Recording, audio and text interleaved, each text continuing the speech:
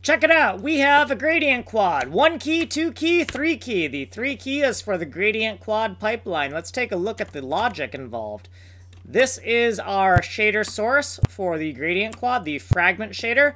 This is where we've edited the code. Everything else is pretty much a cut and paste. The input-output texture coordinate.x is for the red. Input-output texture coordinate.y is for the green.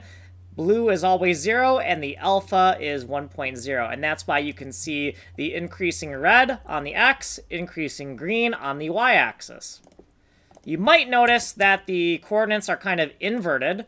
Let's take a look at that. So if you're familiar with WebGL, you know that the origin should be down here, but we have a sane top left origin. We are doing that, if you look down here, by inverting our mapping. So the mapping from x to x between the vertex position is mapped in a standard way. However, the mapping of the y-axis vertex position to the y-axis texture coord has been inverted in order to give us a sane graphical origin. We have some footnotes on how that is, and then some other footnotes down here, and that is it.